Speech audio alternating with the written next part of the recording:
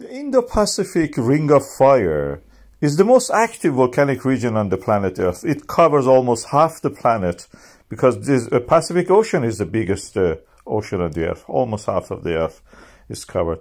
Bezymianny is one of those volcanoes in the northwest side of it, in the Russian Kamchatka Peninsula. It's a granddad of the Mount St. Helens in the Washington States of the United States of America. It has several collapses of the dome in the past few years. And also in the past century, we have seen that. And it was something similar when in the 1950s it had erupted. Something similar to what we saw in the Mount St. Helens 30 years later.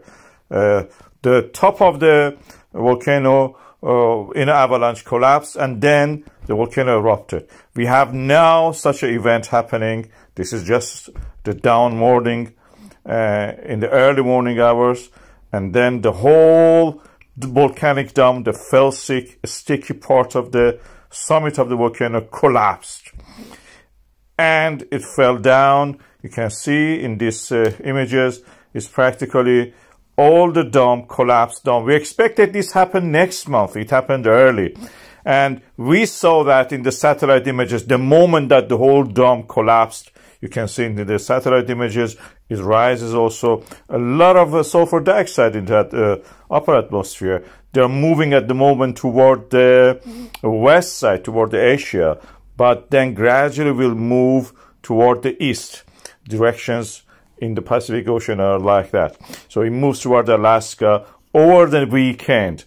And that area is very interesting. Several volcanoes in that area. And Bezymianny is the one to the extreme left. Beautiful area. Our cameras were focused on the other volcanoes.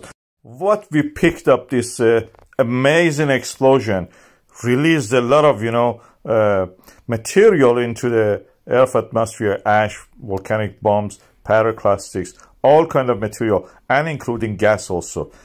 We have to see the shape of it later. The height of this 3,000 meter high volcano all the time is changing.